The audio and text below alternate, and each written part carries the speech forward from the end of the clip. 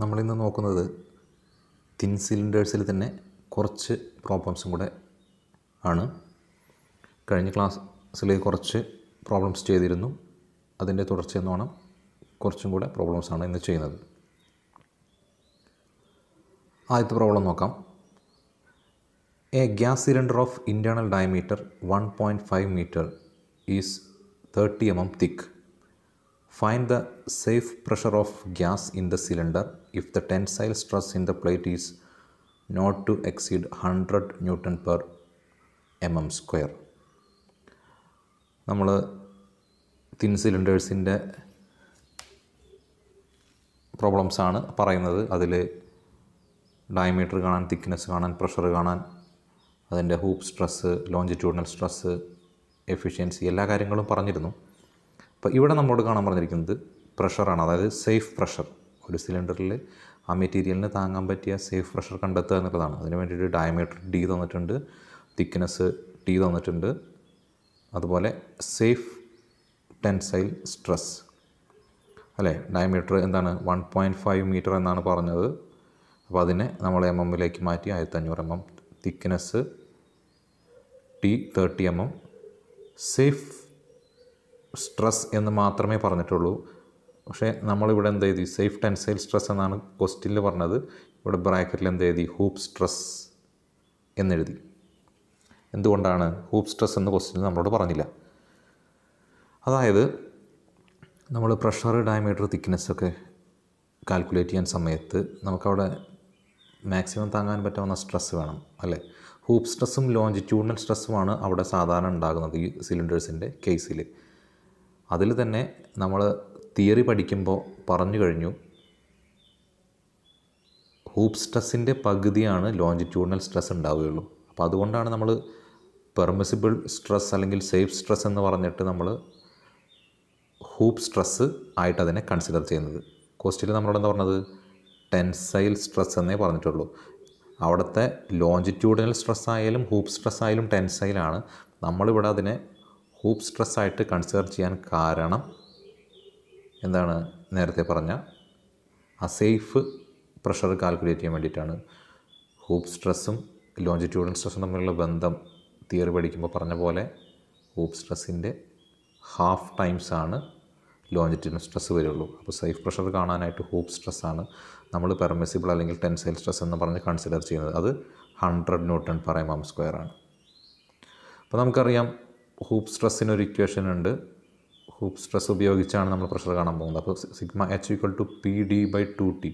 P എന്ന് പറയുന്നതാണ് നമുക്ക് കാണേണ്ട പ്രഷർ, D എന്ന് പറയുന്നത് ഡയമീറ്ററാണ്, പിന്നെ T എന്ന് പറയുന്നത് തിക്നെസ്സാണ്. അപ്പോൾ അത് നമ്മൾ ഇവിടെ നോക്കിക്കഴിഞ്ഞാൽ റീഅറേഞ്ച് ചെയ്ത് എഴുതിയിട്ടുണ്ട്. P = sigma H/2T/D. അതിനെ തന്നെ റീഅറേഞ്ച് ചെയ്താണ്, കാരണം നമുക്ക് P ആണ് കാണേണ്ടത്. ഇവിടെ ഒരു സിമ്പിൾ എഴുതിയിട്ടുണ്ട്, P <= എന്ന് പറഞ്ഞിട്ടാണ് എഴുതിയത്. കാരണം സേഫ് പ്രഷർ ആയതുകൊണ്ട് അങ്ങനെ ഒന്ന് എഴുതിയെന്ന് മാത്രം. കാരണം കാൽക്കുലേറ്റ് ചെയ്യുന്ന പ്രഷറിൻ്റെ കുറവോ അല്ലെങ്കിൽ അതിന് ഈക്വലോ അതിൻ്റെ അപ്പുറത്തേക്ക് നമുക്ക് ഉപയോഗിക്കാൻ കഴിയില്ല. അതുകൊണ്ട് അങ്ങനെ ഒരു സിമ്പിൾ ഇവിടെ കൊടുത്തു എന്ന് മാത്രം. എല്ലാം സബ്സ്റ്റിറ്റ്യൂട്ട് ചെയ്തിട്ടുണ്ട്. സിഗ്മ H 100 ആണ്. ഇവിടെ നോക്കിക്കഴിഞ്ഞാൽ കാണാം സിഗ്മ H 100, 2 × തിക്നെസ് 30, പിന്നെ D 1.5 × 10⁻³ അതായത് 1500 mm. ഇവിടെ കാൽക്കുലേറ്റ് ചെയ്യുന്ന സമയത്ത് ഇവിടെ ആൻസർ എന്ത് കിട്ടും? 4 Newton per mm square എന്ന് സേഫ് പ്രഷർ കിട്ടി. അപ്പോൾ അതാണ് 1.5 meter ഡയമീറ്ററുള്ള 30 mm തിക്നെസ്സുള്ള ആ 100 Newton per mm square stress permit ചെയ്യുന്ന അവിടെ എത്ര പ്രഷറാണ് താങ്ങുന്നത്? 4 Newton per mm square ആണ് താങ്ങുന്നത്. ഓക്കെ, അടുത്തത് calculate the hoop and longitudinal stresses in the material of A thin cylindrical shell of 3 meter diameter and 30 mm thick subjected to an internal pressure of 1 Newton per mm square. ഇവിടെ കാണാൻ പറഞ്ഞിരിക്കുന്നത് hoop stress, longitudinal stress, അതായത് sigma H കാണണം, sigma L കാണണം.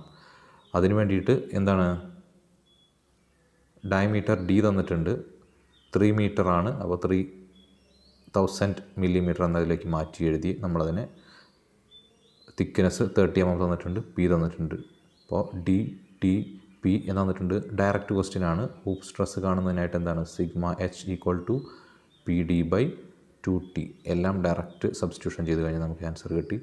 Simple question ആണ്. 50 Nm/mm². അതുപോലെ തന്നെ P D by 40 ആണ് ലോഞ്ചിറ്റ്യൂഡൽ സ്ട്രെസ്. അപ്പോൾ എന്ത് ആൻസർ കിട്ടി? 25 Nm/mm². ഒരു ഡയറക്റ്റ് ക്വസ്റ്റ്യൻ, എല്ലാം നേരിട്ട് തന്നിട്ടുള്ള ക്വസ്റ്റ്യൻ ആണ്. വളരെ സിമ്പിളാണ്. ഓക്കെ, അടുത്ത question. A water main 500 mm diameter is containing water at a pressure head of 75 meter. If the weight of water is 9810 Newton per meter cube, find the thickness of the metal required for the water main. Give the permissible stress is 20 Nm/mm². അപ്പോൾ ഇവിടെ ഒരു water main, അതായത് ഒരു water tank അല്ലെങ്കിൽ ഒരു storage space, അവിടെ എന്താണ് D C equal to 500 mm ആണ് ഡയമീറ്റർ. പ്രഷർ ഹെഡ്, അതായത് ആ സ്റ്റോർ ചെയ്യുന്ന വാട്ടറിൻ്റെ pressure head 75 മീറ്ററിലാണ്. Weight of the water എന്ന് പറഞ്ഞാൽ 9810 ആണ്. Newton per metre ക്യൂബിലാണ്. അതായത് അതെന്താണ്? സ്പെസിഫിക് വെയ്റ്റ് ആണ്. പെർമിസിബിൾ സ്ട്രെസ്, വീണ്ടും നമ്മൾ അതിന് എന്തായിട്ടാണ് കൺസിഡർ ചെയ്യുന്നത്? ഹൂപ്പ് സ്ട്രെസ് ആയിട്ടാണ് കണക്ക്, സിഗ്മ എച്ച് ആയിട്ടാണ് കണക്കാക്കുന്നത്. നേരത്തെ കഴിഞ്ഞ പ്രോബ്ലത്തിലൊക്കെ പറഞ്ഞ പോലെ കാര്യങ്ങളാണ് അതിൻ്റെ ഹൂപ്പ് സ്ട്രെസ് ആയിട്ട് എടുക്കാനുള്ള കാരണം. അപ്പോൾ pressure of water inside the main, നമുക്ക് പ്രഷർ ഹെഡാണ് നമ്മുടെ കയ്യിലുള്ളത്. നമുക്ക് പ്രഷർ ഹെഡല്ല നമ്മൾ തിക്നെസ്സോ അല്ലെങ്കിൽ ബാക്കിയുള്ള ഡയമീറ്ററോ ഒക്കെ കാൽക്കുലേറ്റ് ചെയ്യാൻ ഉപയോഗിക്കുന്നത്. നമുക്ക് പ്രോബ്ലത്തിൽ ആവശ്യം പ്രഷറാണ്. അപ്പോൾ പ്രഷർ ഹെഡിനെ നമ്മൾ എന്തിലേക്ക് മാറ്റണം? പ്രഷറിലേക്ക് മാറ്റണം. നമ്മൾ ഫ്ലൂയിഡ് മെക്കാനിക്സിലൊക്കെ നിങ്ങൾ പഠിച്ചിട്ടുണ്ടാവും. P is equal to rho G H എന്ന് പറയുന്ന ഒരു ഇക്വേഷൻ അല്ലേ? ഡെൻസിറ്റി, അതുപോലെ ഗ്രാവിറ്റി, അതുപോലെ എച്ച് ഹൈറ്റ്. ഈ ഒരു ഇക്വേഷൻ നമ്മൾ പഠിച്ചിട്ടുണ്ടാവും. ഇത് പ്രഷർ ഹെഡാണ്, ഇത് ഡെൻസിറ്റിയാണ്, ഇത് acceleration due to gravity. Okay, raw G H. ഇതിൽ റോ ജി എന്ന് പറയുന്നത് ആക്ച്വലി എന്താണ്? സ്പെസിഫിക് വെയ്റ്റ് ആണ്. റോ ജി എന്ന് പറഞ്ഞു കഴിഞ്ഞാൽ അത് സ്പെസിഫിക് വെയ്റ്റ് ഡബ്ല്യു ആണ്. അതാണ് ഇവിടെ പ്രോബ്ലത്തിൽ തന്നിട്ടുള്ളത്. അപ്പോൾ ഡബ്ല്യു ഇൻറ്റു എച്ച് ചെയ്ത് കഴിഞ്ഞാൽ നമുക്ക്, അതായത് റോ ജി എച്ച് തന്നെ, ഡബ്ല്യു എച്ച് എന്ന് പറഞ്ഞാലും റോ ജി എച്ച് എന്ന് പറഞ്ഞാലും സെയിം ആണ്. ഡബ്ല്യു എച്ച് ചെയ്ത് കഴിഞ്ഞാൽ ഇവിടുത്തെ എന്ത് കിട്ടും? പ്രഷർ ഹെഡിനെ പ്രഷറിലേക്ക് മാറ്റാൻ കഴിയും. അതിന് വേണ്ടിയിട്ടാണ് എച്ച് തന്നിട്ടുള്ളത്. ഓക്കെ, നോക്കാം. ഇവിടെ നമുക്ക് എച്ച് 75 മീറ്റർ തന്നിട്ടില്ലേ പ്രഷർ. അപ്പോൾ നമ്മൾ എന്ത് ചെയ്തു? ഡബ്ല്യു ഇൻറ്റു എച്ച്, അതായത് specific weight into pressure head ചെയ്ത് കഴിഞ്ഞാൽ നമുക്ക് എന്ത് ചെയ്യാം? അത് കാൽക്കുലേറ്റ് ചെയ്യാൻ കഴിയും. ഇവിടെ നമ്മൾ 0.7357 Nm/mm² എന്ന് കിട്ടി.